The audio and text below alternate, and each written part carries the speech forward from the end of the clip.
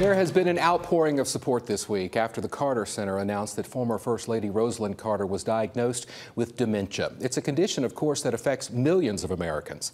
WSFA 12 News anchor Rosanna Smith spoke with the Alabama Public Health Department about the signs and symptoms to look out for.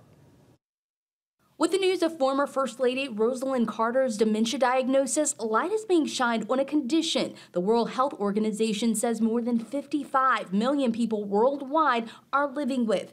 Dementia can result from a variety of diseases and injuries that affect the brain. Dementia can be caused by vascular disease, multiple strokes, head trauma, Parkinson's, and Alzheimer's. Alzheimer's is the most predominant cause of dementia. Signs and symptoms can vary, but may include memory loss, confusion, difficulty speaking, repeating questions, or taking longer to complete normal daily tasks. You progress from just short-term memory and infrequent, it gets more and more frequent, gets more and more severe, and then it starts to interfere with your daily life. If you can't find your way home, you can't remember to turn the stove off. Bernstein Taylor with the Alabama Department of Public Health says if you suspect your loved one has dementia, it is good to seek medical attention early. If there's a chance to start medication, you want to start it as soon as possible. And in some instances, where dementia in general progresses,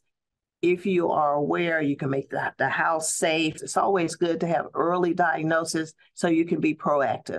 Alzheimer's is the most common form of dementia. In Alabama, there's about 96,000 individuals over the age of 65 that are suffering from Alzheimer's. Rosanna Smith, WSFA 12 News. While health experts remain unsure if there can be anything done that would prevent dementia, the National Institute on Aging says leading a healthy lifestyle may help.